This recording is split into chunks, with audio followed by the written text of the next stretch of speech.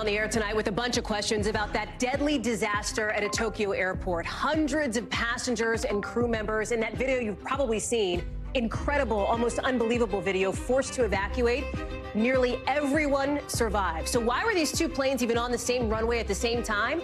We're getting into it. Plus, the shocking but perhaps not surprising resignation with Harvard's president now out. We're live with new fallout now over the controversy around her response to anti-Semitism on campus and allegations of plagiarism. Then I'm willing to bet that right now you are watching from one of the states where more people are getting sick because it's happening in so many places across the country. What doctors say you should expect from this post-holiday spike and how something you probably got in your stocking may help you pay down your post-holiday debt. Plus, some breaking news as we just are getting ready to start the show here. Some new allegations against a sitting senator, the one from New Jersey. Our investigative team is just chasing down the details. We're going to have the latest as it comes in just a second. Hey there, I'm Hallie. It is good to be back with you in the new year. We are starting tonight with new details coming in about some of those scary moments at an airport in Tokyo leading up to that deadly plane explosion. I'm sure you've seen this unbelievably dramatic video already. This is when a Coast Guard plane hit a Japan Airlines commercial flight. Huge fireball. 5 people on the smaller plane died, according to officials. Incredibly, the 300-plus people on the other plane, the Japan Airlines plane you're looking at, were able to get out. This is video showing people sliding out of the plane, getting onto the tarmac. They're running to get away. Here's another look from inside the plane as it was happening. One teenager on that flight says it was hard to breathe. Says everybody was screaming. And look at that. The windows orange from the flames outside. Just seeing this plane I just sat on completely destroyed by fires and all my stuff, all my luggage, everything. I only have my outfit that I'm currently wearing left. Still no word on how this all happened. Japan Airlines says its plane got onto the runway in what they call a normal manner and that the landing procedure was also normal. The Coast Guard flight had been on its way to bring supplies to Japan's western coast after that area got hit with a big earthquake yesterday. We've got journalists Kaori and Joji on the ground in Tokyo to talk about the latest on that rescue effort. But I want to start with Tom Costello, who's here with more on what we know so far about how this crash happened. And Tom, this is the latest and clearly the most significant of some of these close calls on the runway here that we've talked about, not just in the U.S., but around the world. This Tokyo airport, it's one of the busiest in the world, right? I mean, they're used to a lot of traffic. That's right. One of the most sophisticated as well. Very, very well-known air traffic control system and a good reputation. Listen, this is important here. The NTSB here in the United States has been warning about close calls, so-called runway incursions.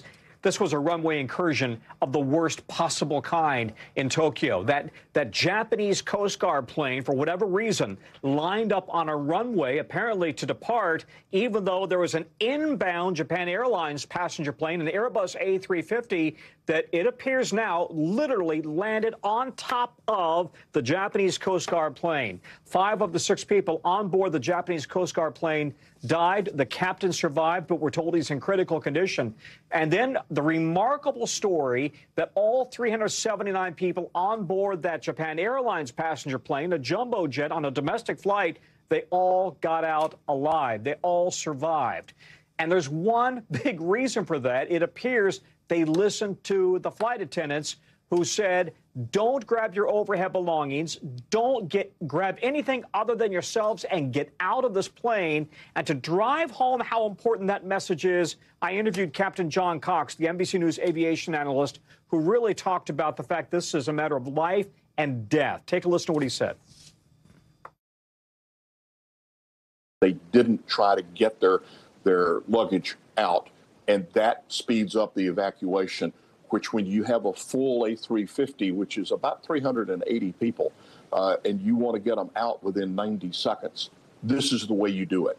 You follow the instructions, you go to the exit, you get on the slide, and you get away from the aircraft. And that's what happened here, and that's why it was so successful.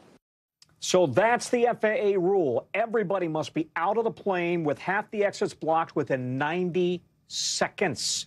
And that's the challenge, of course, because in America, we do have a history of people grabbing their overhead belongings. That's Back right. to you, Hallie. Yeah, nothing's more important than your life, right, in that situation. Doesn't matter what's in your luggage there. Can you help a layperson understand, Tom, as you lay out, it now appears, as you say, that the Japan Airlines plane essentially landed on top of that Coast Guard plane. Is that help us understand what the pilot of that jumbo jet may be seeing? They're using instruments to fly, right? There is no expectation that somebody's on the ground in front of them. They wouldn't be looking for that. Fair to say? Well, I think that's one question. Any pilot coming in for a landing should be scoping out the runway to make sure that, in fact, it is clear of planes, right? I mean, air traffic control may tell you you're cleared to land, but we've had an awful lot of screw-ups worldwide where, guess what, there was a mistake. There's a communication breakdown.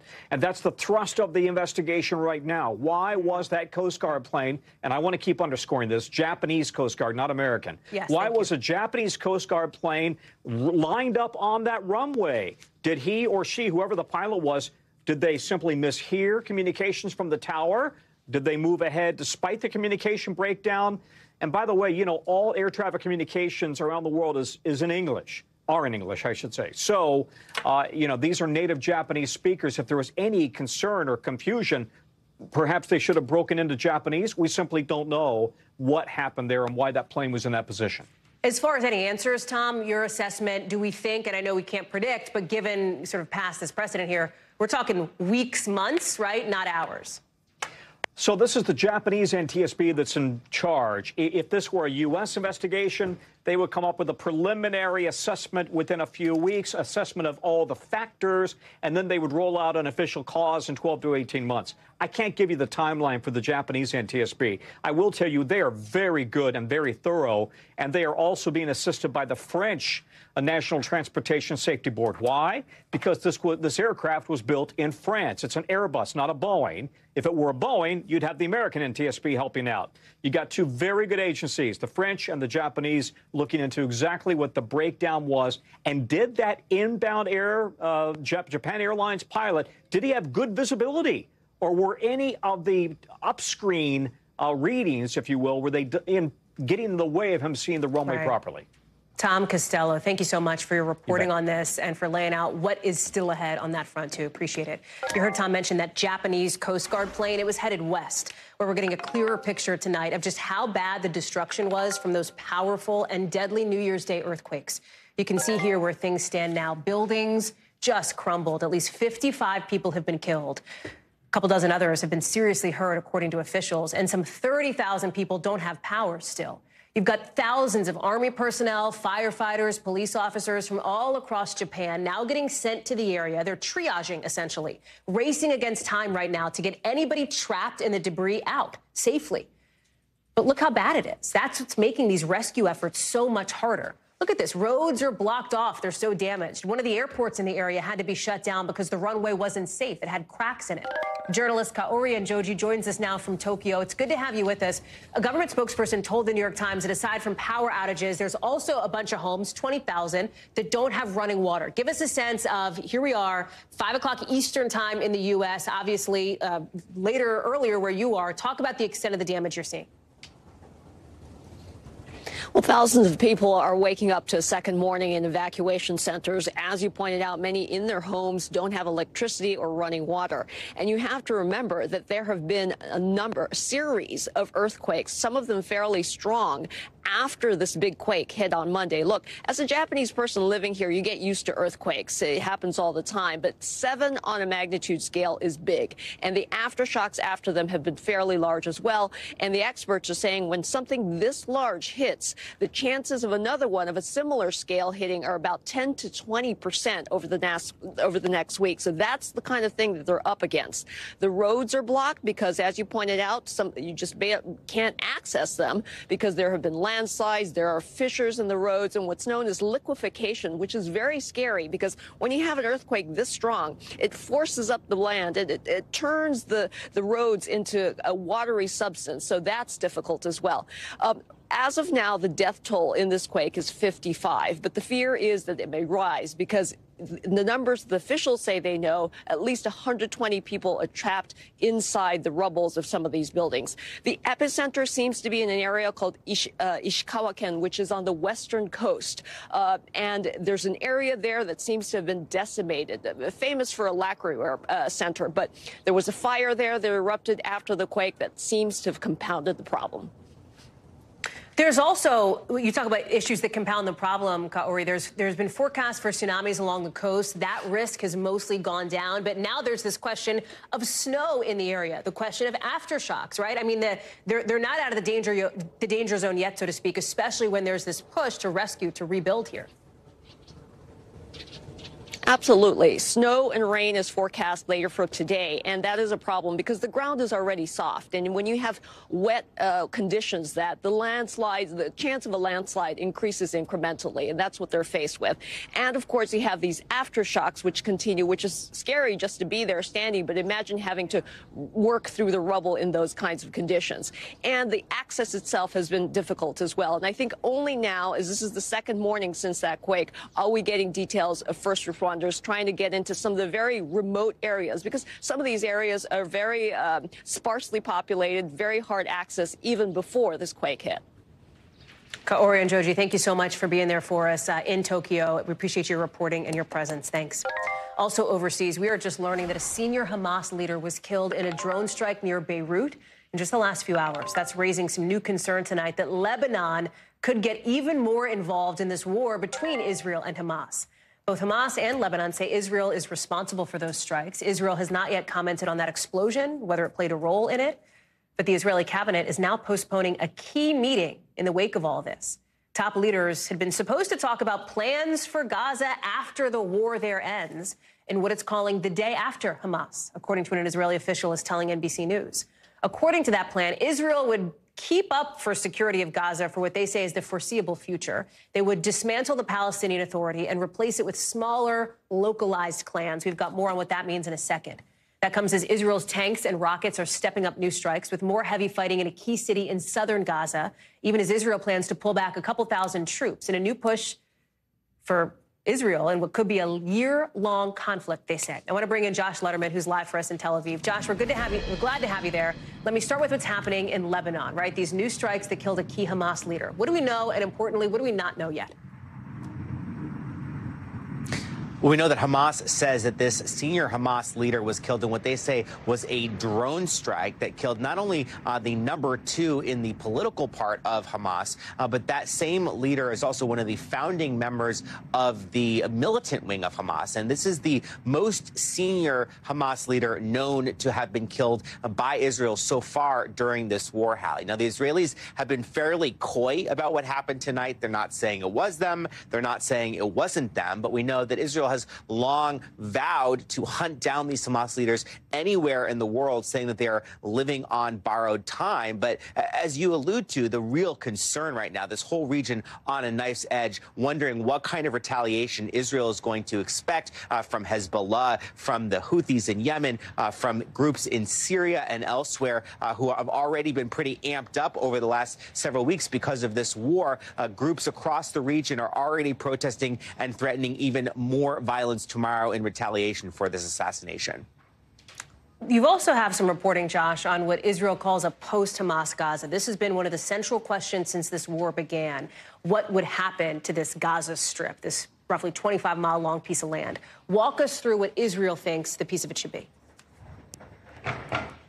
Well, Israel thinks it should not be Hamas, obviously, and should not be the Palestinian Authority, which leaves the question, who should run the Gaza Strip? Tonight, a U.S. official tells me Israel wants to see itself deal with security in the Gaza Strip, but let local tribes, essentially clans within the Gaza Strip, carve up different parts of the Strip and deal with the basic governing functions like day-to-day municipal activities, such as doling out humanitarian aid. Now, the Israelis are basically putting forward what they want to see in the Gaza Strip. But the U.S. has made clear the Palestinians have a right to self-determination and are going to have a right to decide who they want to govern them going forward.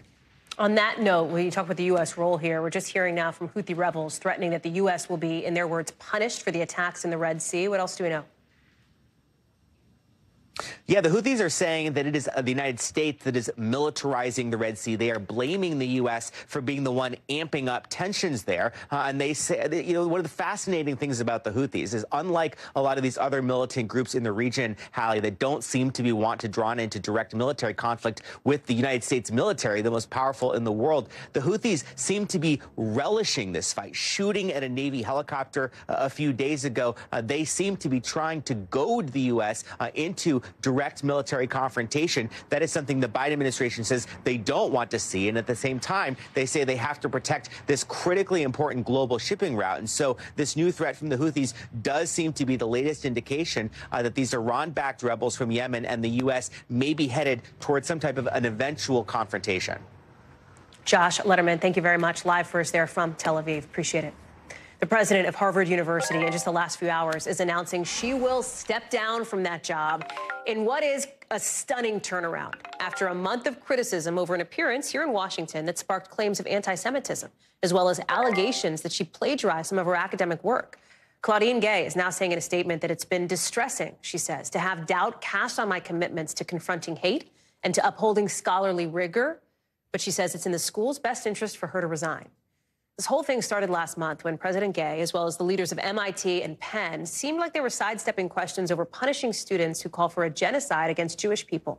Harvard's governing board initially backed Gay on that, along with backing her after the first reports of plagiarism, which the board chalked up to inadequate citation. Now, Gay, as she steps down, will return to her position as part of the faculty. The school's provost will take over in the interim. NBC's Rahema Ellis is following this for us. And Rahema, I have to tell you, as folks who watch the show will know, I'm home from Israel now after spending some time there covering the war in Tel Aviv and in the region. One thing I heard a lot, people were very keyed in, Israelis, to what was happening with universities in the U.S., specifically with Harvard, with MIT, with Penn, with this whole saga. I would get a lot, oh, you're from America. What about Harvard, would be the question people would ask. And now here we have this resignation that is perhaps unsurprising given the pressure that Gay was under, but still shocking in how suddenly it came down. Talk us through what we know and how it changed from seeming like her job was safe to her leaving the position. Yeah, that the board of Harvard, the 11-member board, unanimously supported her right after that appearance in front of Congress. And now that 11-member board has unanimously accepted that resignation. And it is because of what you said in the intro, and that is the fierce criticism that she has been under. It's been withering criticism. And not only that, but also threats of refusal to continue to make donations to Harvard. And it seems that it's been too surmounting, even for this university, which is the wealthiest university in the world with the largest endowment of more than $50 billion. So today, this historic appointment of Gay as the first black woman president of Harvard has now disintegrated. Look at the timeline from when she was made president in June, July, to now formally she was inaugurated as president back in September. Then she has that appearance before the House with two other presidents of prestigious universities. They speak out, and the questions about how they responded to questions about anti-Semitism on campus was withering at that point. By December 12th, the Harvard board announces Gay will remain in office. By the 15th, she submits some corrections to two articles that she had been accused of plagiarizing in some of her work. The 21st of September, more corrections, this time to her PhD dissertation. Then January 1st, the Washington Free Beacon publishes anonymous complaints about 6 new allegations. And then today, here we are, January 2nd, Gay resigns from her position. It was too much for her to weather. She talked about how she felt that she herself was under a lot of criticism and even some threats. And she wanted now to turn the attention from an individual to that attention now be focused back on the university itself and academic pursuits. Well, and it's hard to say whether that's going to happen now, right? Like, I mean, we're not people with crystal balls here, but it is clear that this has struck such a nerve, I think, not just in this country, but around the world. Yeah, no question about that. And there are some folks who were talking about the fact that there are some starch conservatives who were applauding this, as well as those who were talking about they were pro-Israel. I want to show you a tweet from Elaine Stefanik, who was the woman in Congress who said basically this is exactly what they needed to do, that the resignation of Harvard's anti-Semitic plagiaristic president is long overdue. Her answers were absolutely pathetic and devoid of the moral leadership and academic integrity required of the president of Harvard. Our robust congressional investigation will continue to move forward. I should mention that Claudine Gay has denied any allegations that she is anti-Semitic. But there were also a lot of criticisms coming from donors, including one who is Alan Ackman, and he's a hedge fund billionaire. He was calling very strictly for her. And in a tweet he put out to Sally, this is in reference to Sally Kornbluth, who is the president of MIT, who was in that trio of female presidents of these prestigious universities who appeared before Congress, and none of their answers were of the kind that Congress was looking for.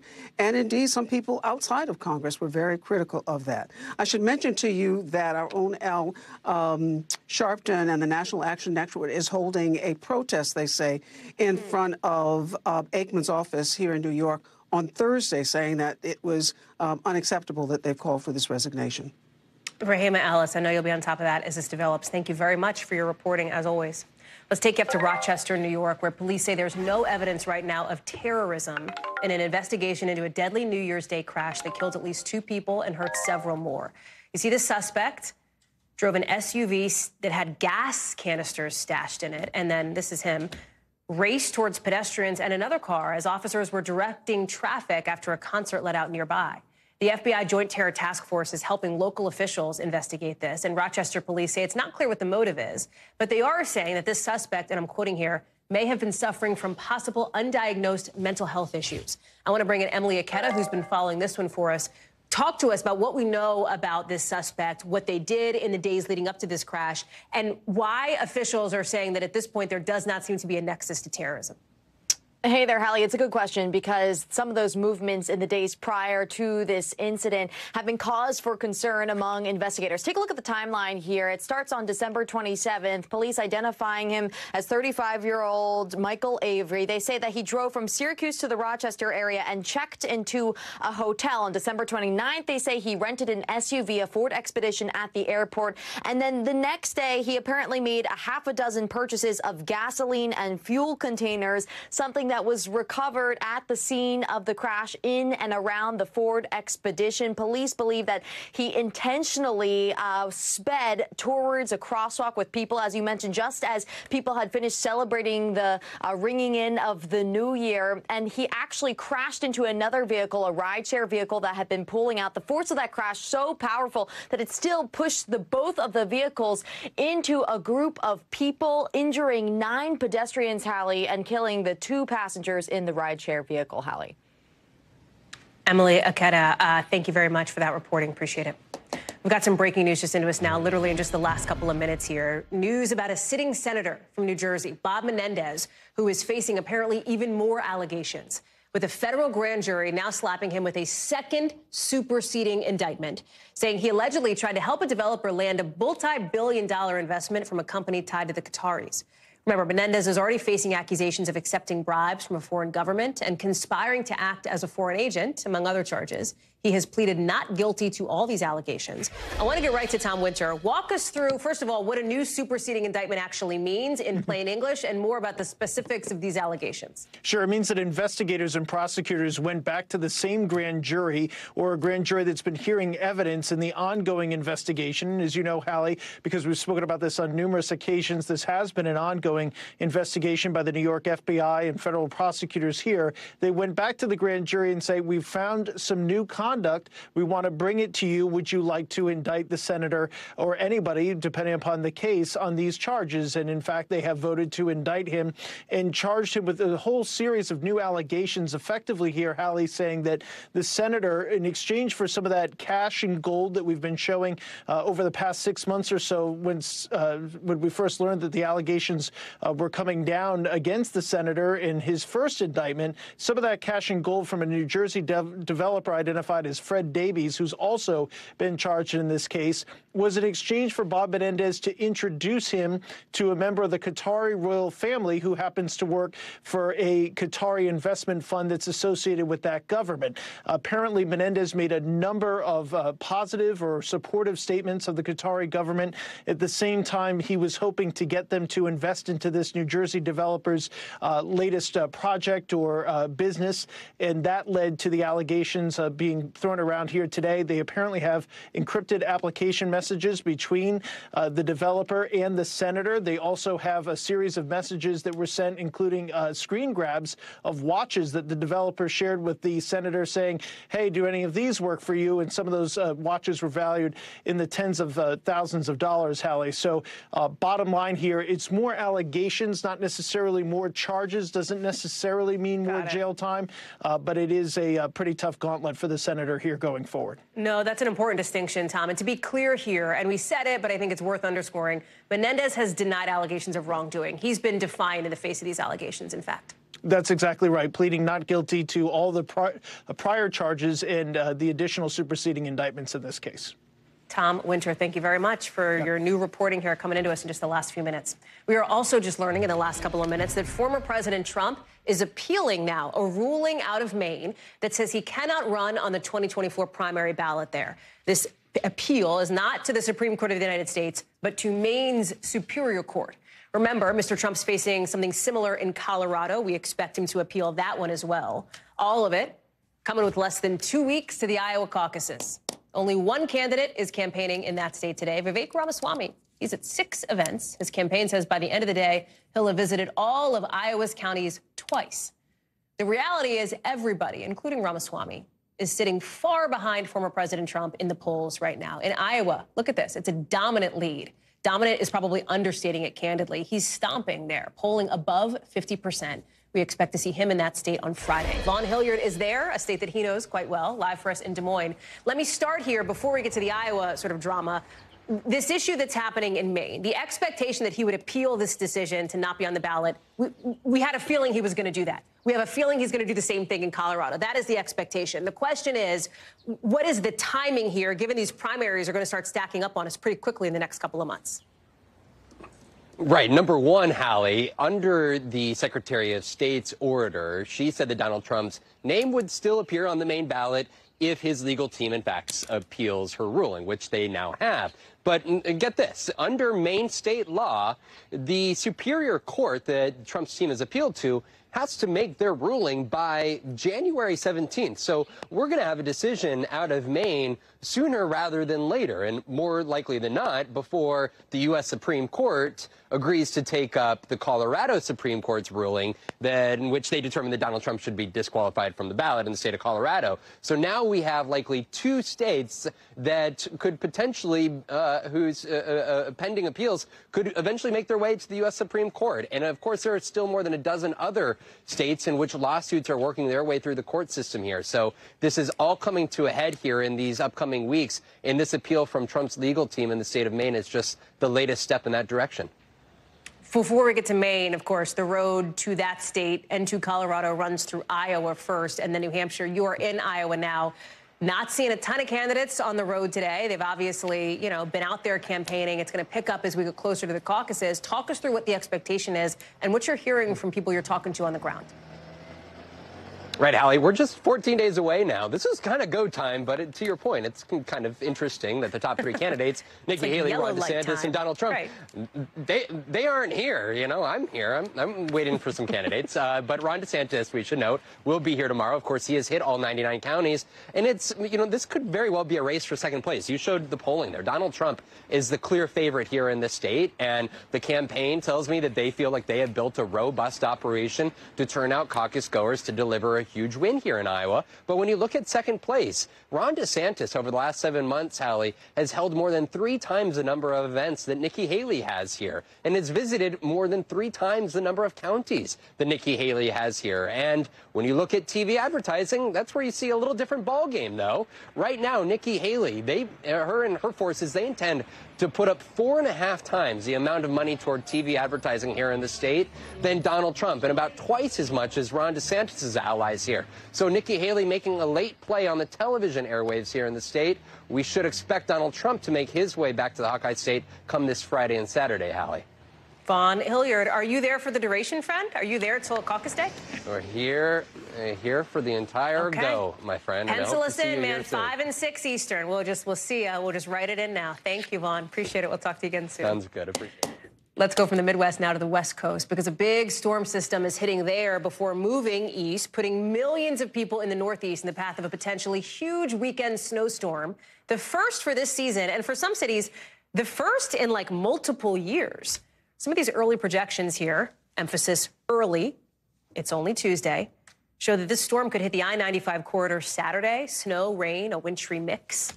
But there's still a lot up in the air about how hard and where the storm could hit. I want to get to NBC meteorologist Bill Cairns. And Bill, you know my motto now as it relates to weather, which is, it is winter. Cold is not news, right? Like this is, we can't be, we're not going to lose our minds over every time the temperature gets below 30. The interesting part about this, right, what makes this potentially news, I will tell you, like D.C., we're in that I-95 corridor. Yeah. We haven't gotten a snow, and I don't remember how long. It's been over a year since we've gotten a bad snow. I think a couple years. That's what's sort of significant here, is that some of these places that aren't used to dealing with this time of year could get smoked. Hallie, there are 2-year-olds in the D.C. area that have never seen a snowstorm. So that's kind of like, that's the perspective on this. Like, there's kids that are like, what, it snows here? So yes, so I'm not going to disappoint you to the end of this, Hallie, but just stay tuned for your forecast. So the storm is now moving on to the West Coast. It's going to go coast to coast. By the time we get to Sunday afternoon, it's exiting off the East Coast. So let's take it day by day here. During the night tonight, some snow in the highest of elevations in the Sierra in California. As we go through Wednesday, we'll get some snow in areas of Nevada. This isn't like blockbuster stuff, but northern Arizona, Flagstaff, up to the Grand Canyon, heading down into some of the southern mountains of Utah, we'll get a decent amount of this. By the time we get to Thursday, San Juan Mountains in southern Colorado, northern portions of New Mexico. I know the people in Taos would love some fresh powder. And then we get to the part where we get to Thursday into Friday. This is when the storm starts to accelerate and head into the plains. If you're going to be heading through Wichita, Kansas, I think you have a chance for some decent amount of snow out of this. Friday's our day we kind of get a break from the wintry weather. Too warm in all of the south. It'll just be a rain event as the storm makes its way over the top in New Orleans. From here, the storm will head for the mid-Atlantic coast. You notice the blue returns. That's the snow on the map. And I freeze this on Saturday late in the day. This is when the storm would be at its peak for, say, Washington, D.C., Richmond, up towards heading to Philadelphia. The green is rain. There's Hallie right here, tears of disappointment. And then as we go into Pennsylvania, this is where all the blue is. So the mountains of Virginia, West Virginia, Pennsylvania, you have the best bet of getting significant snow out of this. Same with areas like the Poconos. This is not blockbuster. This is not 1 to 2 feet of snow. I think the highest totals will be 6 to 12 inches. So that's kind of the bottom line on that. So Hallie, as of now, the D.C. area, I have you in light, but I got a bad feeling it's going to be a little too warm. I've never really seen anybody do like a reverse tease where they say, I'm going to give you bummer news, but I'm going to do it at the end of all my talking. So, like, we're trying new things here. It's 2024, right? Thank you, friend. Bill Cairns, okay. Happy New Year. It's good to see you. Good to be back with you. Coming up, we got a lot more to get to here on the show, including dozens of states saying they're seeing a big spike in people getting sick from some of these respiratory viruses right as we're all coming back to work after the holidays. We're live outside the CDC with what you should know and what doctors say you should expect. Plus, a cyber kidnapping victim found alive in the wilderness in Utah. We're looking at who's typically targeted in this growing and disturbing trend.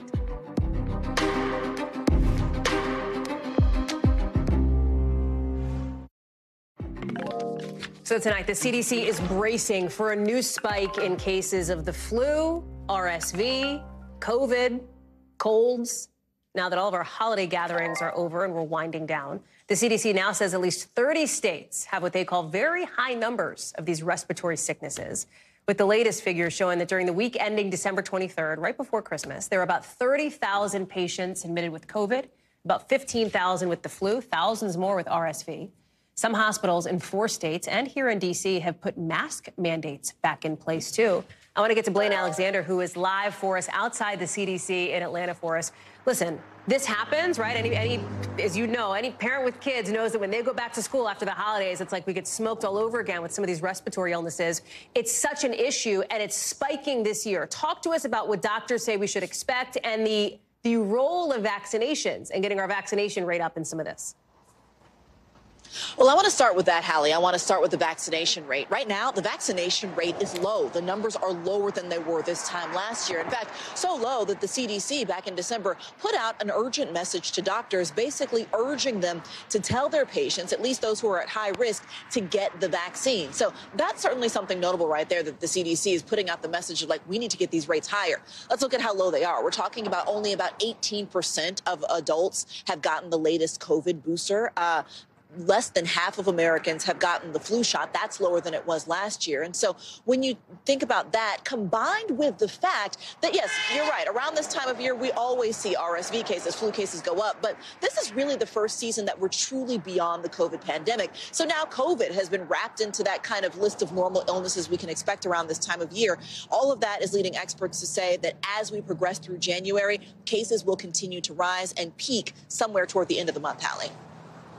What about the sort of next post-holiday prep that we should be thinking about, right? Like the people who could even get a couple of these viruses at once, like the idea of maybe you had holiday celebrations, now you have COVID and you've got the flu or RSV and a regular cold or whatever the case may be.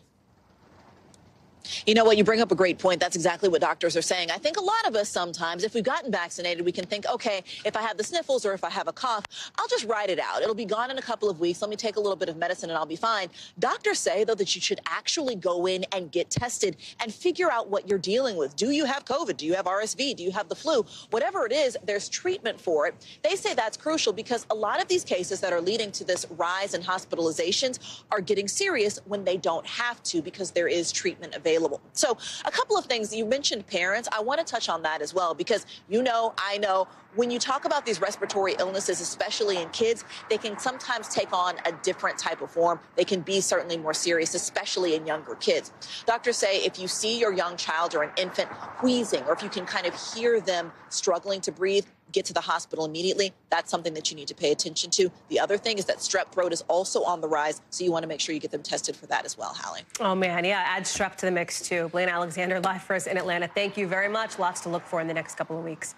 Let's get you over to the 5 things our team thinks you should know about tonight. Number 1, overseas in Russia, they've attacked Ukraine's 2 biggest cities today, Kyiv and Kharkiv. 5 people have been killed, more than 100 others hurt, according to officials there. Ukrainian officials say they downed missiles that can fly at 10 times the speed of sound. This is after the Russian president, Vladimir Putin, said the Kremlin does plan to step up strikes in Ukraine. Number 2, we're learning more about that suspected shark attack in Hawaii that killed a surfer. Officials say his name is Jason Carter. He's 39. An eyewitness tells NBC News the shark pulled him down into the water. Says the shark was as big as like a pickup truck. Officials say it was the first deadly shark encounter in Hawaii in 2023. Number 3, more than a decade after a woman went missing, her family says her remains were found in a pond near Disney. A volunteer group says it started looking for her more than a year ago and just got some new info from Orlando police that led them to her car. They're still working on an ID. Number 4, police today are arresting a man who broke into the Colorado Supreme Court building and started shooting. That's after the suspect was involved in a car wreck nearby. Officials say he pointed a gun at the other driver, then started shooting into the building. Nobody was hurt inside, fortunately. And if you're wondering, hey, might this have been related to the court's ruling banning Donald Trump from being on the ballot? Officials say that does not appear to be the case. They think no linkage. Number 5, Tesla says it delivered a record number of EVs, like 500,000 in the last quarter of 2023, and says it sold nearly 2 million electric cars and trucks last year, which means it met its goal. Tesla slashed prices throughout the year and faces a lot of competition from the fast-growing Chinese company BYD. When we come back, all those gift cards you might have gotten over the holidays could be a good way to help pay off your credit cards. Some of the creative ways you can crack down on debt and maybe boost your credit score, too. Stay with us.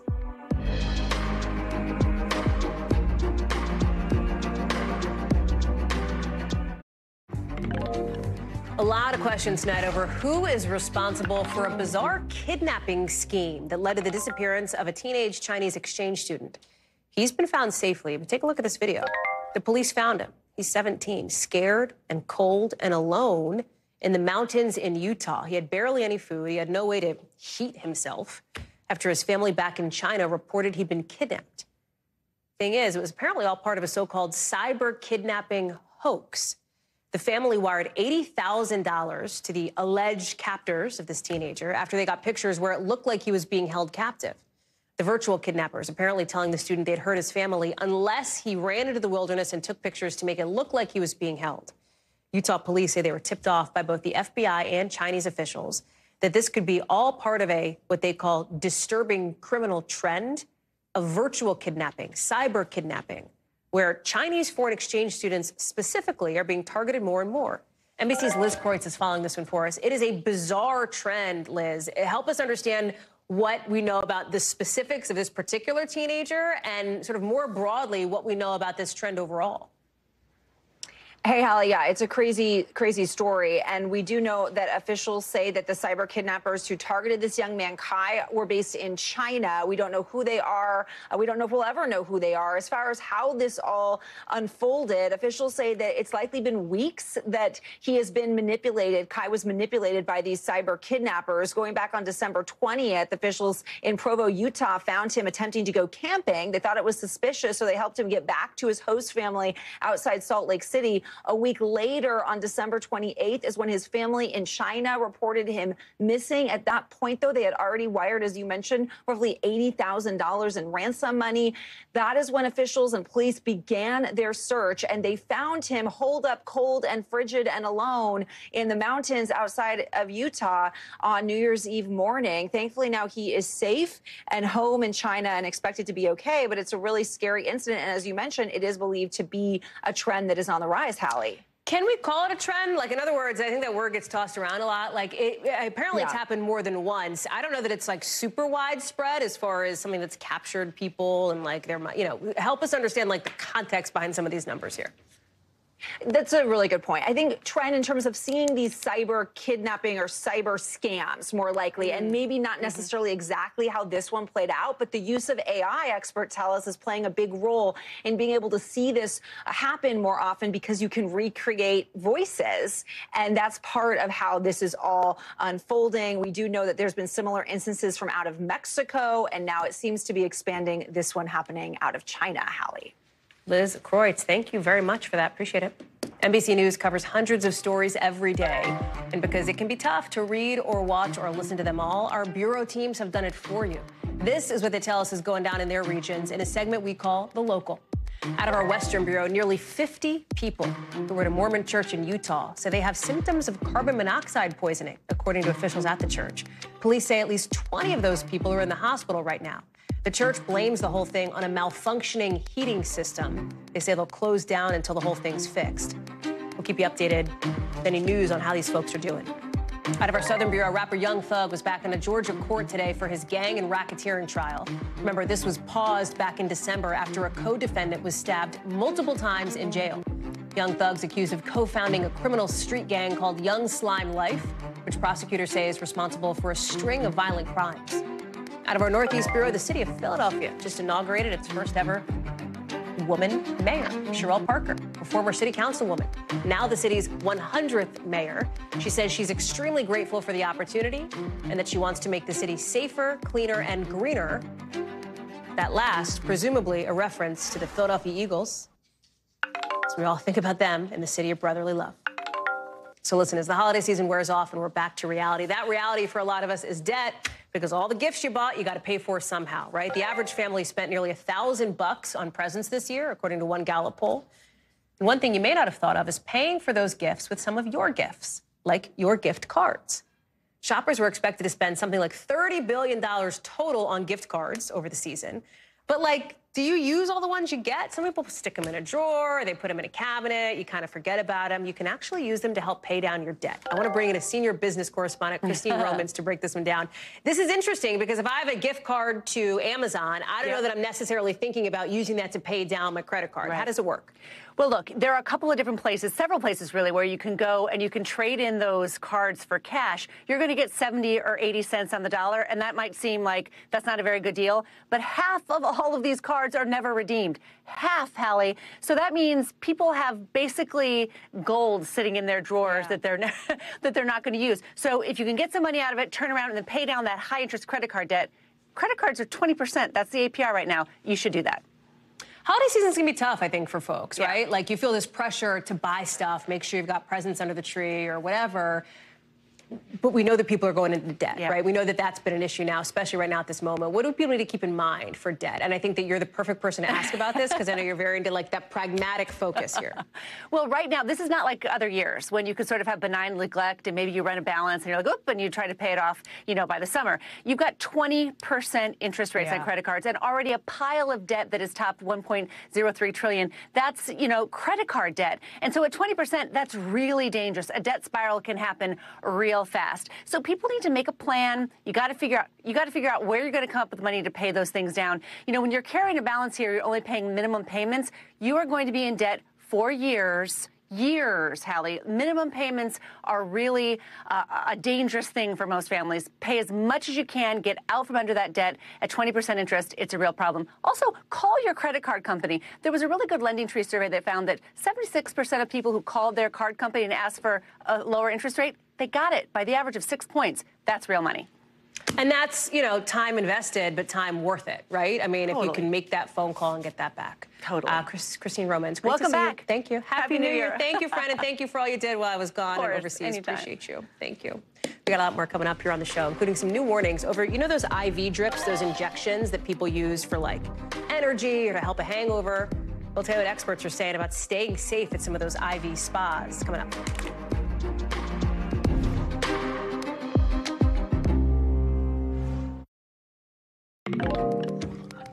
Tonight, new warnings about stuff like IV drips and injections at med spas that are unregulated. You've probably heard of these places. People sometimes go to them for like quick boost to energy or, you know, they're hungover. They go, they think they feel better after. Maybe they just want straight up vitamins or even to try to dissolve fat. But here's the problem. Doctors say these IVs can make you pretty sick.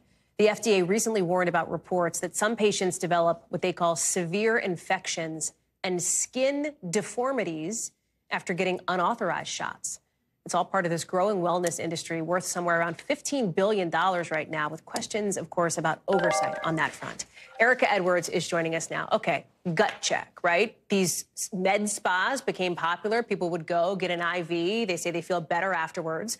What do they need to be looking for? What is the real risk level here? Hey, Hallie. Yeah, I mean, to be fair, many of these med spas do operate safely, and those that do should be absolutely willing to answer some questions that you have to ensure your safety. Number one, who owns and operates the med spa?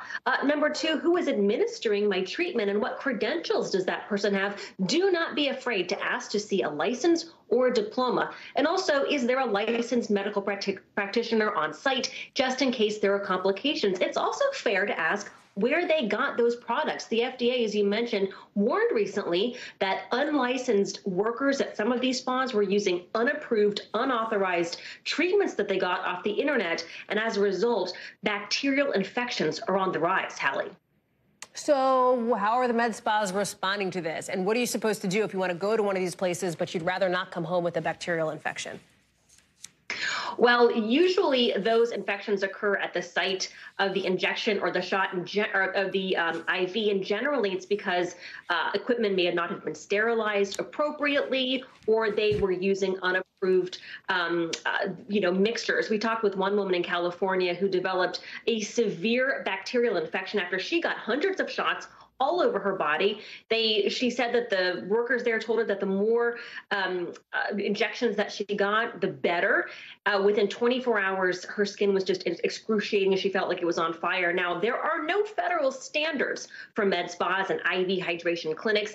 It's the states that oversee those facilities, all with different rules. Now, we talked with the CEO of the American Med Spa Association. He said that what's missing from the industry, Hallie, is a baseline level of consistency across all states, and even the industry is calling for a little bit more oversight. Hallie. Super interesting. Erica Edwards, thank you very much for that reporting. Does it for us for this hour. We've got more coverage picking up right now. We are coming on the air tonight with a bunch of questions about that deadly disaster at an airport in Tokyo. Hundreds of passengers and crew members forced to evacuate off this plane here after this fireball exploded on the runway. So why were two planes even on the same tarmac at the same time? We're getting into it. Plus, some breaking news as we are getting ready to come on the air here. New allegations against a sitting New Jersey senator. We'll tell you about the company he's accused of trying to help. Plus, the shocking but maybe not surprising resignation of Harvard's president, now stepping down. We're live with the new fallout over the controversy around her response to anti-Semitism on campus and allegations of plagiarism. Then, officials telling NBC News it has been a record-breaking month for migrants crossing into the U.S. Why that impact is being felt well beyond the border and what's getting done about it. Plus, how a group of alleged virtual kidnappers forced a 17-year-old to essentially orchestrate his own disappearance in Utah. Police are warning it is part of perhaps a criminal trend. We'll explain a little bit later on in the show. Hey there, I'm Hallie. It is good to be back with you on this new year, and we are starting tonight with new details from Japan Airlines, saying in just the last few minutes that its crew, they say, was clear to land that commercial plane right before a deadly explosion at an airport in Tokyo.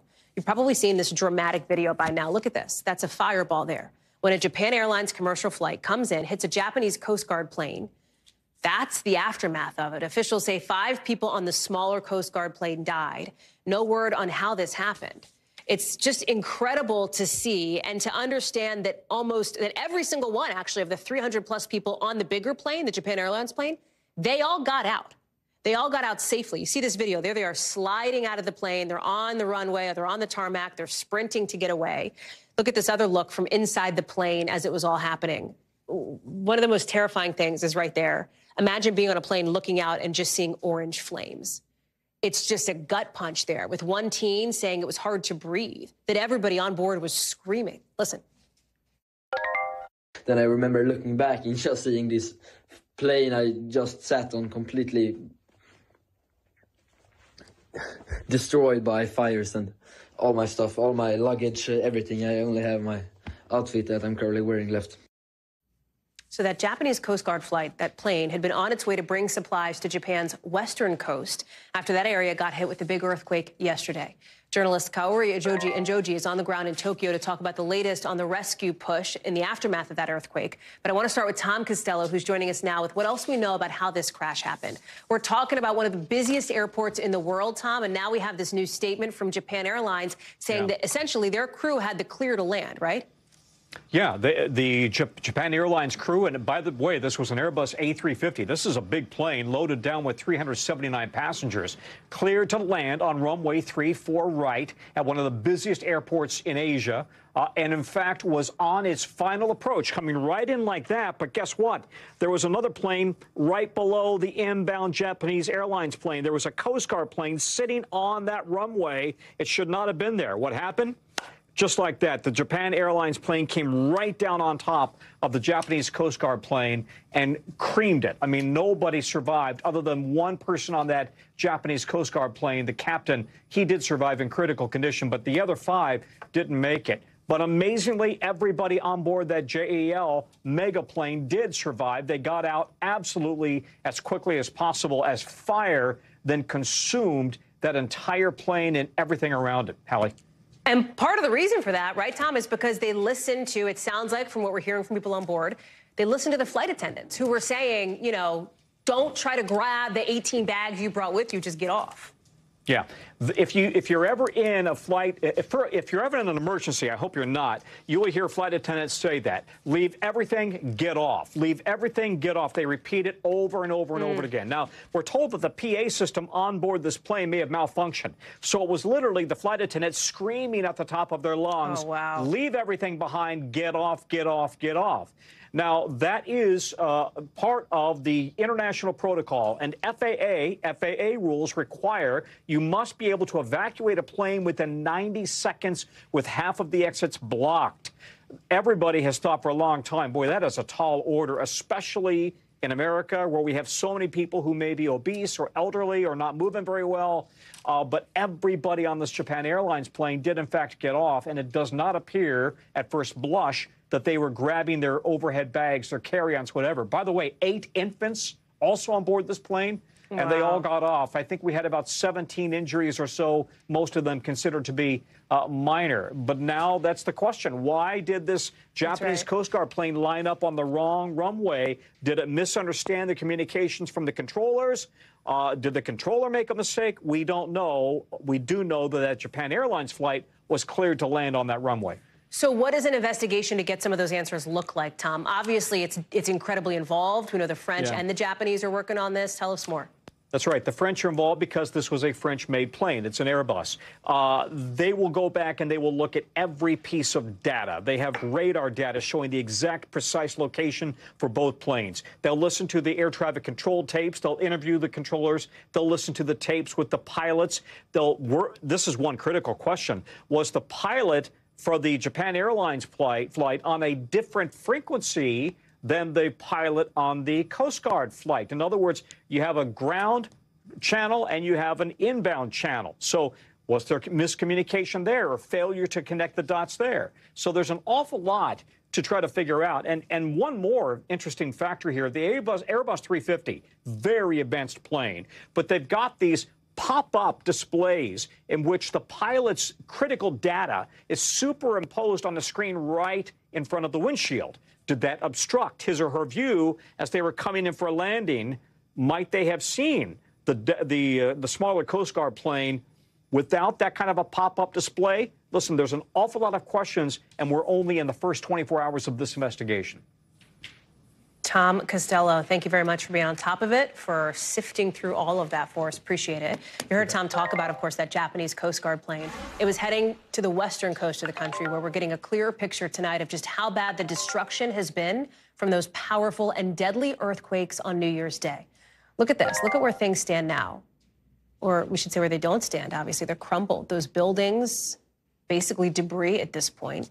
55 people believed to have been killed, 22 people seriously hurt, according to officials. Some 30,000 people do not have electricity. Thousands of Army personnel and firefighters and police officers from all across Japan are racing to this area, really scrambling against time to try to save anybody who might still be trapped in all this. Still, that's a very difficult job, given what you're seeing here. Roads damage, that makes it harder for trucks and rescuers to get through. One of the area's airports had to be shut down because the runway wasn't safe. It had cracks in it. Journalist Kaori and Joji joins us now from Tokyo with more. A government spokesperson told the New York Times that aside from power outages, there's also a bunch of homes, 20,000, that don't have running water. Give us a sense of, here we are, 5 o'clock Eastern time in the U.S., obviously earlier where you are. Talk about the extent of the damage you're seeing. Well, thousands of people are waking up to a second morning in evacuation centers. As you pointed out, many in their homes don't have electricity or running water. And you have to remember that there have been a series of earthquakes, some of them fairly strong, after this big quake hit on Monday. Look, as a Japanese person living here, you get used to earthquakes. It happens all the time. But 7 on a magnitude scale is big. And the aftershocks after them have been fairly large as well. And the experts are saying when something this large hits, the chances of another one of a similar scale hitting are about 10 to 20% over the next week. So that's the kind of thing that they're up against. The roads are blocked because, as you pointed out, you just can't access them because there have been landslides, there are fissures in the roads, and what's known as liquefaction, which is very scary because when you have an earthquake this strong, it forces up the land. It turns the roads into a watery substance. So that's difficult as well. As of now, the death toll in this quake is 55, but the fear is that it may rise because the numbers the officials say they know, at least 120 people are trapped inside the rubbles of some of these buildings. The epicenter seems to be in an area called Ishikawa-ken, which is on the western coast. And there's an area there that seems to have been decimated, famous for a lacquerware center. But there was a fire there that erupted after the quake that seems to have compounded the problem. There's also, you talk about issues that compound the problem, Kaori. There's been forecasts for tsunamis along the coast. That risk has mostly gone down. But now there's this question of snow in the area, the question of aftershocks, right? I mean, they're not out of the danger zone yet, so to speak, especially when there's this push to rescue, to rebuild here. Absolutely. Snow and rain is forecast later for today, and that is a problem because the ground is already soft. And when you have wet conditions, that the chance of a landslide increases incrementally, and that's what they're faced with. And of course, you have these aftershocks which continue, which is scary just to be there standing, but imagine having to work through the rubble in those kinds of conditions. And the access itself has been difficult as well. And I think only now, as this is the second morning since that quake, are we getting details of first responders trying to get into some of the very remote areas, because some of these areas are very sparsely populated, very hard access even before this quake hit. Kaori and Joji, thank you so much for being there for us in Tokyo. We appreciate your reporting and your presence. Thanks. Escalating tensions in the Middle East tonight, with the United States in just the last couple of minutes here asking for an emergency meeting at the United Nations over those Houthi rebel attacks in the Red Sea. It comes as we're also just learning that a senior Hamas leader was killed in a drone strike near Beirut, which is raising new concerns tonight that Lebanon could now get even more involved in this war between Israel and Hamas. Both Hamas and Lebanon say Israel is responsible for the strikes. Israel is not yet commenting on the explosion or whether it did play a role. But the Israeli cabinet is now postponing a key meeting after all of this. It's where top leaders were supposed to talk about new plans for Gaza after the war there ends, and what it's calling the day after Hamas, according to what NBC News is hearing from an Israeli official. According to this plan, Israel would keep security of Gaza for what they say is the foreseeable future. They would dismantle the Palestinian Authority and replace it with smaller, localized clans. Our Josh Letterman is reporting on all of this. Let's bring him in now from Tel Aviv. Let me start with what's happening in Lebanon, right? These new strikes that killed a key Hamas leader. What do we know, and importantly, what do we not know yet? Well, we know that Hamas says that this senior Hamas leader was killed in what they say was a drone strike that killed not only the #2 in the political part of Hamas, but that same leader is also one of the founding members of the militant wing of Hamas. And this is the most senior Hamas leader known to have been killed by Israel so far during this war, Hallie. Now, the Israelis have been fairly coy about what happened tonight. They're not saying it was them. They're not saying it wasn't them. But we know that Israel has long vowed to hunt down these Hamas leaders anywhere in the world, saying that they are living on borrowed time. But as you allude to, the real concern right now, this whole region on a knife's edge, wondering what kind of retaliation Israel is going to expect from Hezbollah, from the Houthis in Yemen, from groups in Syria and elsewhere who have already been pretty amped up over the last several weeks because of this war. Groups across the region are already protesting and threatening even more violence tomorrow in retaliation for this assassination. You also have some reporting, Josh, on what Israel calls a post-Hamas Gaza. This has been one of the central questions since this war began. What would happen to this Gaza Strip, this roughly 25-mile-long piece of land? Walk us through what Israel thinks the piece of it should be. Well, Israel thinks it should not be Hamas, obviously, and should not be the Palestinian Authority, which leaves the question, who should run the Gaza Strip? Tonight, a U.S. official tells me Israel wants to see itself deal with security in the Gaza Strip, but let local tribes, essentially clans within the Gaza Strip, carve up different parts of the Strip and deal with the basic governing functions like day-to-day municipal activities, such as doling out humanitarian aid. Now, the Israelis are basically putting forward what they want to see in the Gaza Strip. But the U.S. has made clear the Palestinians have a right to self-determination and are going to have a right to decide who they want to govern them going forward. On that note, when you talk about the U.S. role here, we're just hearing now from Houthi rebels threatening that the U.S. will be, in their words, punished for the attacks in the Red Sea. What else do we know? Yeah, the Houthis are saying that it is the United States that is militarizing the Red Sea. They are blaming the U.S. for being the one amping up tensions there. And they say, you know, one of the fascinating things about the Houthis is, unlike a lot of these other militant groups in the region, Hallie, that don't seem to be want to drawn into direct military conflict with the United States military, the most powerful in the world, the Houthis seem to be relishing this fight, shooting at a Navy helicopter a few days ago. They seem to be trying to goad the U.S. Into direct military confrontation. That is something the Biden administration says they don't want to see. And at the same time, they say they have to protect this critically important global shipping route. And so this new threat from the Houthis does seem to be the latest indication that these Iran-backed rebels from Yemen and the U.S. may be headed towards some type of an eventual confrontation. Josh Letterman, thank you very much. Live for us there from Tel Aviv. Appreciate it.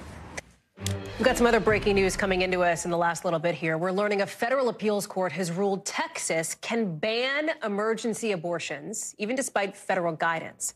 The court decided in this case the Biden administration, they say, is overstepping its authority. This decision comes after a wave of lawsuits focusing on when abortions can be performed in states whose bans have exceptions for medical emergencies. Danny Savalos is joining us now. Help us understand the significance of this decision. Under federal law called the EMTALA, a hospital has an obligation to stabilize you if you come to the hospital with an emergency. Stabilize doesn't mean any treatment you want. It doesn't mean experimental medication. It doesn't mean curing an incurable disease. It means stabilize. What stabilize means has been the subject of a lot of debate. And in this case, what happened was HHS, a federal agency, issued guidance saying, we interpret this federal law to mean that stabilization includes abortion. And the court used the language of that federal law, and the only stabilization language related to abortion is delivery. And so the court concludes that, well, if Congress had intended abortion to be included, they would have put that right next to delivery. They didn't. Therefore, the Biden administration overstepped its bounds when it said that they interpret a federal law to contain a requirement that it does not expressly contain.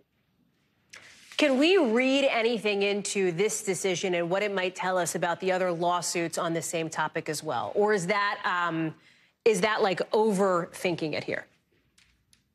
No, not necessarily. I mean, the case is really cabined to this particular federal law and additionally to an agency's supposed overreach in deciding what they think that federal law means. Of course, it doesn't change anything about the fact that many states are now enacting anti-abortion laws. And in the wake of the Supreme Court's decision last year, they can prohibit abortion right up. They can prohibit abortion completely. They don't need to require any abortion, maybe except to save the life of the mother. That's an exceedingly rare occurrence. But states have considerable discretion now to decide whether to allow abortion, to allow it at all. Danny Savalos, our NBC News legal analyst, thank you very much for breaking that down. When it rains, it pours, because we're getting more developing news here tonight involving sitting Senator Bob Menendez from New Jersey. He is now facing even more allegations, with a federal grand jury hitting him with a second superseding indictment, saying he allegedly tried to help a developer land a multi-million-dollar investment from a company tied to the Qatari government. Remember, Menendez is already facing accusations of accepting bribes from a foreign government, among other charges. He has pleaded not guilty to any allegation of wrongdoing. Tom Winter is joining us now. Walk us through, first of all, what a new superseding indictment actually means in plain English, and more about the specifics of these allegations. Sure. It means that investigators and prosecutors went back to the same grand jury, or a grand jury that's been hearing evidence in the ongoing investigation. As you know, Hallie, because we've spoken about this on numerous occasions, this has been an ongoing investigation by the New York FBI and federal prosecutors here. They went back to the grand jury and say, we've found some new conduct. We want to bring it to you. Would you like to indict the senator or anybody, depending upon the case, on these charges? And in fact, they have voted to indict him and charged him with a whole series of new allegations, effectively here, Hallie, saying that the senator, in exchange for some of that cash and gold that we've been showing over the past 6 months or so, when we first learned that the allegations were coming down against the senator in his first indictment, some of that cash and gold from a New Jersey developer identified as Fred Davies, who's also been charged in this case, was an exchange for Bob Menendez to introduce him to a member of the Qatari royal family who happens to work for a Qatari investment fund that's associated with that government. Apparently, Menendez made a number of positive or supportive statements of the Qatari government. At the same time, he was hoping to get them to invest into this New Jersey developer's latest project or business, and that led to the allegations being thrown around here today. They apparently have encrypted application messages between the developer and the senator. They also have a series of messages that were sent, including screen grabs of watches that the developer shared with the senator saying, hey, do any of these work for you? And some of those watches were valued in the tens of thousands of dollars, Hallie. So bottom line here, it's more allegations, not necessarily more charges. Doesn't necessarily mean more jail time, but it is a pretty tough gauntlet for the senator here going forward. No, that's an important distinction, Tom. And to be clear here, and and we said it, but I think it's worth underscoring. Menendez has denied allegations of wrongdoing. He's been defiant in the face of these allegations, in fact. That's exactly right, pleading not guilty to all the prior charges and the additional superseding indictments in this case. Tom Winter, thank you very much for your new reporting here coming into us in just the last few minutes. The president of Harvard University in just the last few hours is saying she will step down from her position. A pretty stunning turnaround coming after a month of criticism over an appearance here in Washington that sparked claims of anti-Semitism, as well as allegations she plagiarized some of her academic work. Claudine Gay saying in a statement tonight that it has been distressing, she says, to have doubt cast on my commitments to confronting hate and to upholding scholarly rigor, but saying it's in the school's best interest for her to resign. You probably remember this whole thing started last month when Gay, as well as the leaders of MIT and Penn, seemed like they were sidestepping questions over punishing students who call for a genocide against Jewish people. Harvard's governing board initially backed Gay on this, as well as after the first reports of plagiarism, which the board chalked up to inadequate citation. Now, Claudine Gay is going to return to her position as part of the faculty. The school's provost will take over as president in the interim. NBC's Rahema Ellis is following this one for us. The context here was the pressure that was building on Gay to step down, starting early last month with that congressional testimony, ending tonight. But in between, it seemed like her job was safe, according to what we heard from the governing board of Harvard. What changed? What happened? Well, the criticism just kept coming. It was withering criticism. You're right. Initially, that 11-member board unanimously agreed that Gay should stay on. But then today, they unanimously accepted her resignation. And it was a very short tenure that she's had as president. Take a look at this timeline. She has the shortest tenure as president of Harvard. She was announced as president back in the summer, and then in September, initially or inaugurated formally. Then came December 5th, and that's when she went before that House committee, congressional committee, talking about campus anti-Semitism. And they, as you pointed out in the intro, they were very unhappy with her answer, what seemed that she would question whether students calling for the genocide of Jewish people should be punished. She received a lot of criticism from inside as well as outside of Congress. And then on December 12th, Harvard board announces that, again, she would remain. On the 15th, she submits corrections to 2 articles, questions about plagiarism. On the 21st, more submissions to corrections about questions of plagiarism to her PhD dissertation. And then, just yesterday, the Washington Free Beacon publishes anonymous complaint with 6 new allegations, and it was too much.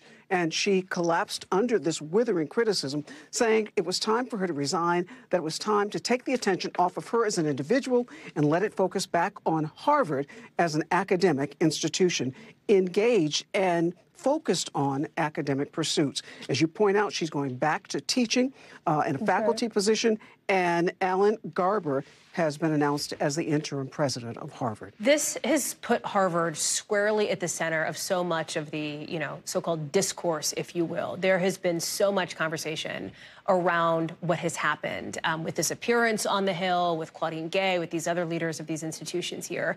And there is, as you would expect tonight, a lot of reaction coming into all of that. Walk us through some of it. Well, some of it is coming from students. Even the Harvard Crimson newspaper had called for her resignation, saying she had to go. These kinds of criticism were inappropriate for her to remain. And take a look at a criticism coming from Congress, and that is from Elise Stefanik. She said the resignation of Harvard's anti-Semitic plagiaristic president is long overdue. Her answers were absolutely pathetic and devoid of the moral leadership and academic integrity required by the president of Harvard. Our robust congressional investigation will continue to move forward. We should point out here that Claudine Gay has said unequivocally she is not anti-Semitic. But the criticism wasn't just from Congress and those outside.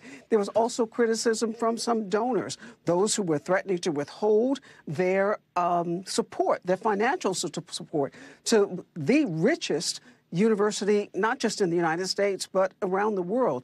This coming from Bill Ackman, who is a billionaire hedge fund, a person who was very much opposed to her. He said, "Et tu, Sally," and this is in reference to Sally Kornbluth of MIT president, who has not resigned, but as you know, Liz McGill, who is the president of the University of Pennsylvania, she resigned just about 4 days after that hearing on December 5th. Hallie? Rahima Ellis, there's so much to this, and I know there's going to be more threads to pull on in the days to come. Thank you. You bet. Let's take you to Rochester, New York now, where police say there is no evidence right now of terrorism in that deadly New Year's Day crash that killed at least 2 people and hurt several more. Police say the suspect drove an SUV that had gas canisters stashed in it toward pedestrians, speeding toward another car, too, as officers were directing traffic after a concert let out nearby. The FBI Joint Terrorism Task Force is helping the locals in this investigation, with Rochester police saying right now a motive is not clear, but they do say that the suspect, I'm quoting here, may have been suffering from possible undiagnosed mental health issues. Let's bring in Emily Aketa, who's following all of this for us. Talk to us about what we know about this suspect, what they did in the days leading up to this crash, and why officials are saying that at this point there does not seem to be a nexus to terrorism. Hey there, Hallie. It's a good question because some of those movements in the days prior to this incident have been cause for concern among investigators. Take a look at the timeline here. It starts on December 27th. Police identifying him as 35-year-old Michael Avery. They say that he drove from Syracuse to the Rochester area and checked into a hotel. On December 29th, they say he rented an SUV, a Ford Expedition, at the airport. And then the next day, he apparently made a half a dozen purchases of gasoline and fuel containers, something that was recovered at the scene of the crash in and around the Ford Expedition. Police believe that he intentionally sped towards a crosswalk with people, as you mentioned, just as people had finished celebrating the ringing in of the new year. And he actually crashed into another vehicle, a rideshare vehicle that had been pulling out. The force of that crash so powerful that it still pushed both of the vehicles into a group of people, injuring 9 pedestrians, Hallie, and killing the 2 passengers in the rideshare vehicle, Hallie. Emily Aketa, thank you very much for that reporting. Appreciate it. We are just learning that former President Donald Trump is appealing a ruling out of Maine that says he cannot run on the 2024 primary ballot. That appeal goes not to the U.S. Supreme Court, but to the state's Superior Court. He's facing a kind of a similar problem in Colorado. We think he's going to appeal that one, too. All of it coming with less than 2 weeks to the Iowa caucuses. Only one candidate, however, is campaigning there today, Vivek Ramaswamy, who's got 6 events lined up. His campaign says by the end of the day, he'll have visited all of Iowa's counties twice. However, look at where Ramaswamy is sitting in the polls. Look at where Ron DeSantis and Nikki Haley are at the polls, well behind Mr. Trump, who is stomping at more than 50%. He plans to head to Iowa Friday. NBC's Vaughn Hilliard is there getting ready days in advance. Critically, Vaughn, we're glad to have you there. Let's start with Mr. Trump, because we know that despite these legal issues that he's facing, despite what's happening in Maine and Colorado, it seems to be a non-factor for, frankly, Republicans, Donald Trump loyalists who say they're still going to go out and vote for him here. Talk us through what you're hearing from the campaign and how much of a nexus there is between the legal problems and the political problems, which are sort of 2 different lanes there. Right. The legal isn't keeping Donald Trump away from the campaign trail right now. That's Let's be very clear here, Hallie. None of these criminal trials have started. The civil one in New York, closing arguments are on January 11th. We are told that he will be going to New York City for that, but there's nothing requiring him to even go there. He's at Mar-a-Lago right now, Vanilla Ice, and one of the Ninja Turtles were performing at a New Year's Eve party at Mar-a-Lago that he attended. But so far here, you know, he's got a busy calendar looking ahead, but these are the final 2-week sprint. And frankly, Ron DeSantis isn't here today either, though, and Nikki Haley. And when you look at that polling, Hallie, he is far and away the favorite here and has been for the last year. He launched his campaign a year ago, November, and yet that is where you see the campaign advertising of Nikki Haley. Her allies intend to spend about 4.5 times that Donald Trump and his allies are going to spend over the next 2 weeks. But is it a little too late? That's what we'll have a little bit more clarity come 14 days from now on January 15th, the night of the Iowa caucus. So talk about Iowa, right? Because as you just laid out, they're not there necessarily. Their ads are in many instances. Plus, we're about a week out to the next debate where it looks like it could possibly just be Nikki Haley v. Ron DeSantis, right? Like, because of a whole bunch of reasons that you're going to explain. You don't have a crystal ball, so I'm not going to ask you to predict what could change in the next couple of weeks. But given where the momentum and the trajectory is, what are the things that you're looking for over the course of the next 14 days where you are?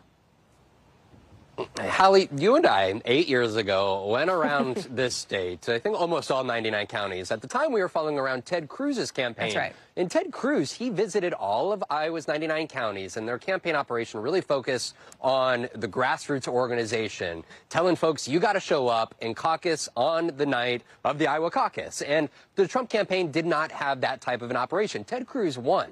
Who's replicated that this go around? Well, Ron DeSantis and his campaign operation in the super PAC tied to them have tried to do what Ted Cruz did 8 years ago. Now, polling does not reflect that they are going to have the same outcome that Ted Cruz did 8 years ago, but that's what we're going to be watching for because they have invested so much time and energy. Ron DeSantis has, over the last 7 months, had more than 150 events here in the state of Iowa. Compare that to about 15 for Donald Trump. So the question is, does that investment of time on the ground for Ron DeSantis, and he's had 3 times the number of events of Nikki Haley, does that ultimately bear some reward for him? And could he have a strong second place and come close to Donald Trump and really go into New Hampshire making a strong play? And you've said something very important here, Vaughn, and I want to tease it out just a bit. And I know we're tight on time, but I think it's key here. You talked about a strong second place. It is not even, I mean, you tell me, it doesn't seem to me like it is even in the vocabulary right now for those in and around the DeSantis campaign to be thinking about an outright win. The question is what the margin would be. And I say that simply based on where the polling is and where the polling has been consistently now for months.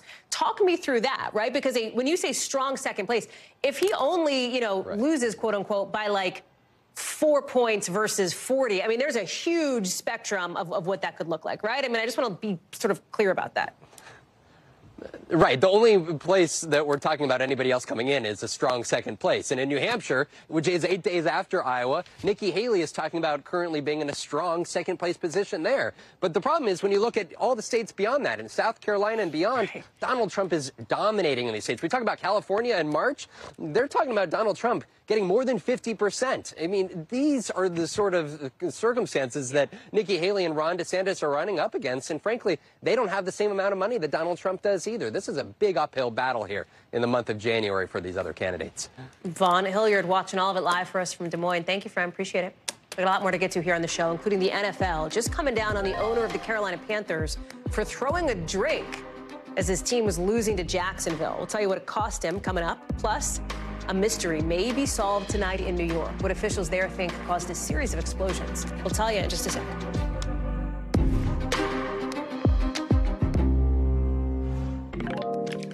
DHS officials today tell NBC News migrant crossings hit an all-time high in December, with approximately 300,000 people crossing the southern border last month. That shattered some of the records previously. That is being felt well beyond just the border, with tens of thousands of migrants taking buses and planes to cities like New York and Chicago. New York's mayor issuing an executive order to put some restrictions on when and where buses carrying migrants can legally arrive in the city. But bus operators seem to have found a loophole in the system, dropping off migrants across the Hudson River at a train station in New Jersey. From there, they hop a local train to New York. Antonia Hilton is joining us now. You know, the mayor of New York, Eric Adams, has tried to discourage some of these folks from coming to New York City. He's put signs at the border. These new restrictions are in place. But at the same time, you've got, for example, Texas putting people on buses and sending them to New York in big numbers. Talk us through what you're seeing and what you're hearing. Well, Hallie, what we're seeing is that people are still arriving even with the new restrictions in place. And as you mentioned, there are some workarounds that these bus companies seem to have figured out. But here are what the new rules look like. These buses are supposed to give 32 hours of advance notice. They're supposed to arrive only between 8:30 a.m. and noon. And they're supposed to go only to the Port Authority. Anywhere else, the NYPD can seize your buses. You'll be charged with a misdemeanor and fines. And so that's why you're seeing people drop in New Jersey. So the question now is, will some of the officials over there put similar orders in place? The reality is this is local officials scrambling to solve a national political problem, or really a global problem. Take a listen to a conversation that I had with an Ecuadorian family. And when you hear what they've been experiencing, you'll understand why some of this, or none of this really, is going to end anytime soon. Nosotros tuvimos que salir prácticamente huyendo por el temor de nuestra seguridad y la seguridad en que nos vimos obligados a emigrar a este país para poder buscar un mejor futuro para nuestra familia, para nuestros hijos.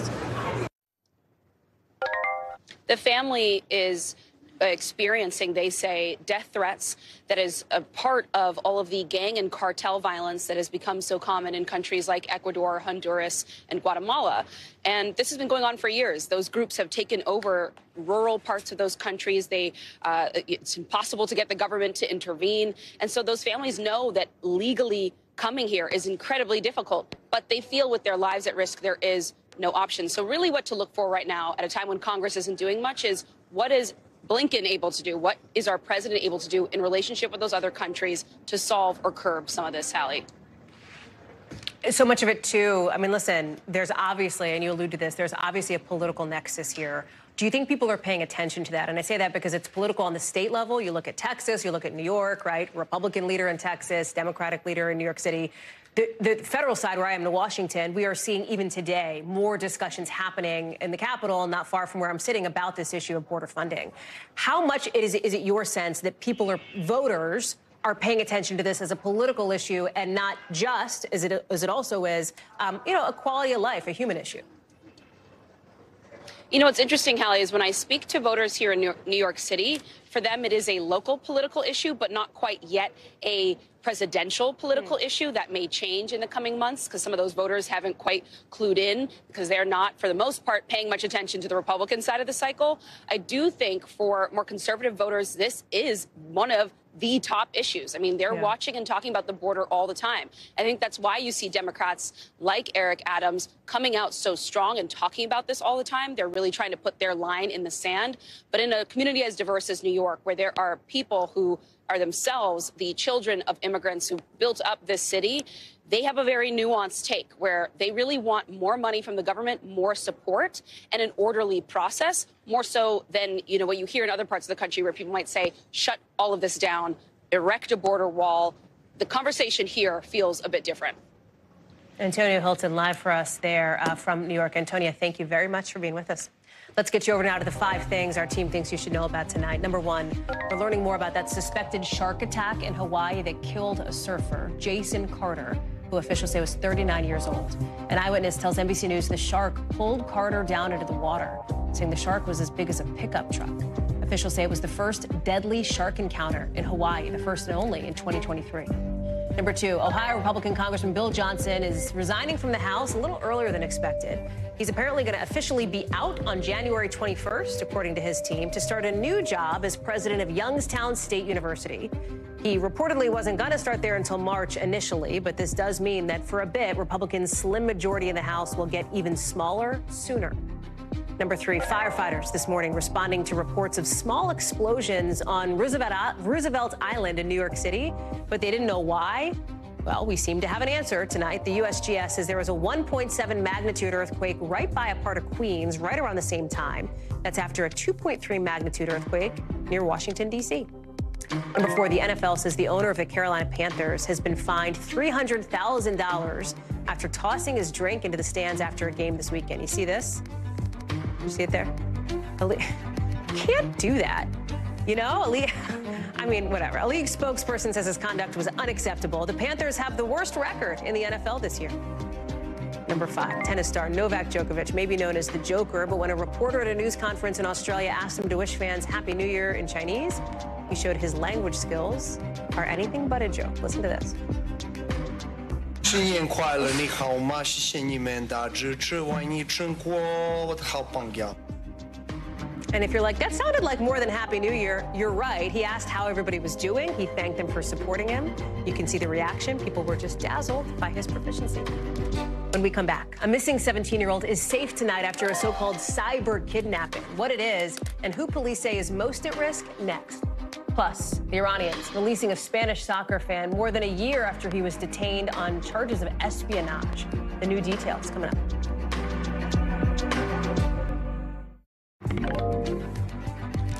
A lot of questions tonight over who's responsible for a bizarre kidnapping scheme that led to the disappearance of a 17-year-old Chinese exchange student.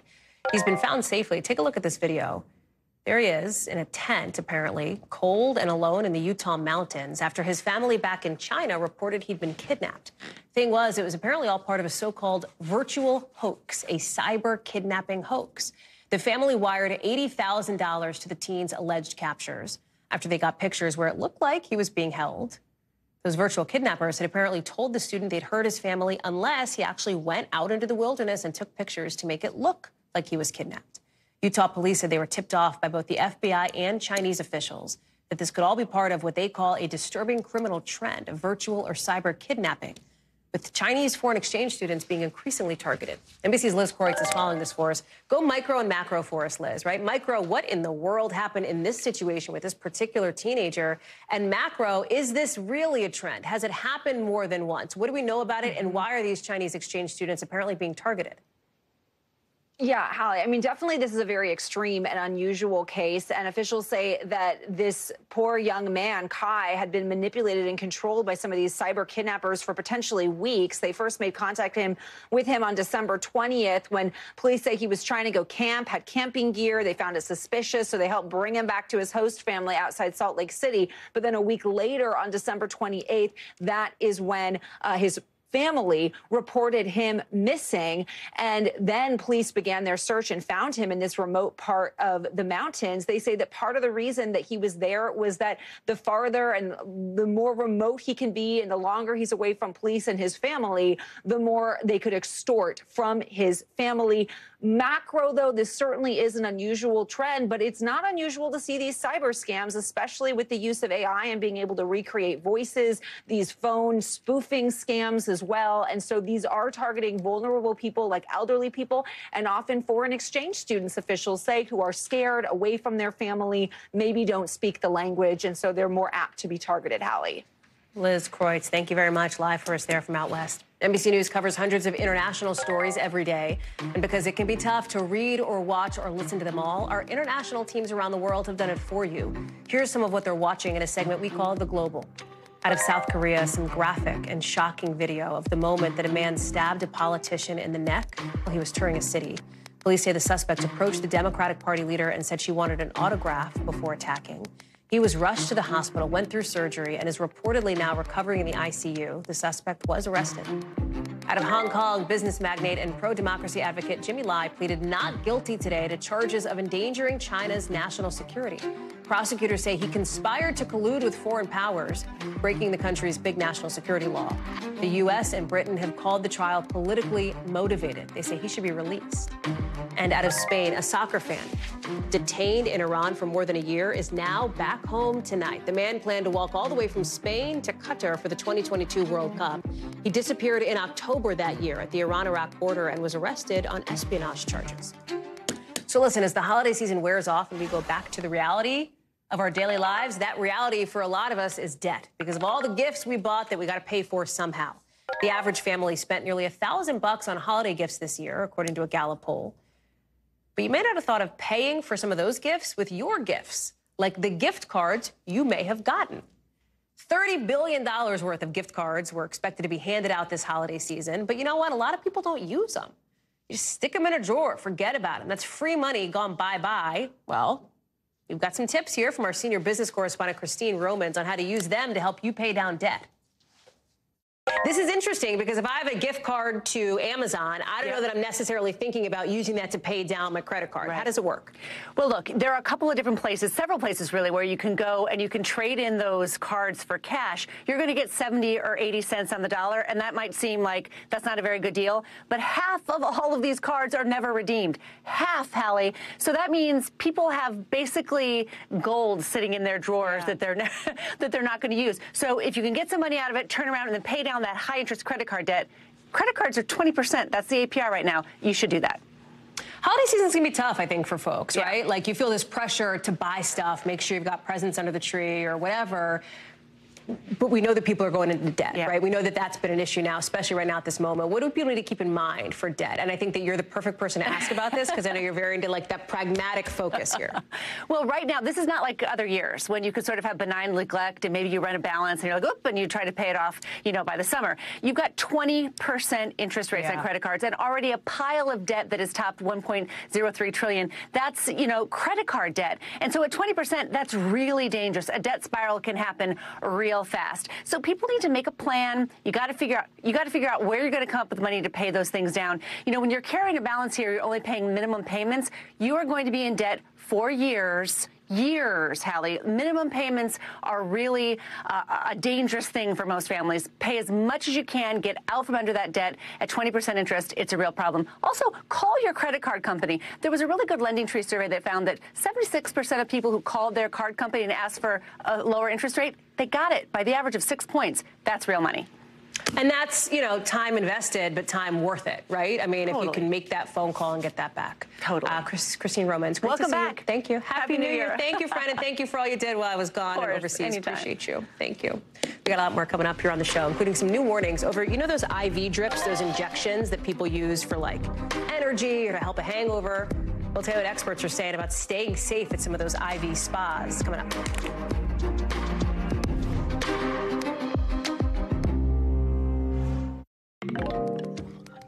Tonight, new warnings about stuff like IV drips and injections at med spas that are unregulated. You've probably heard of these places.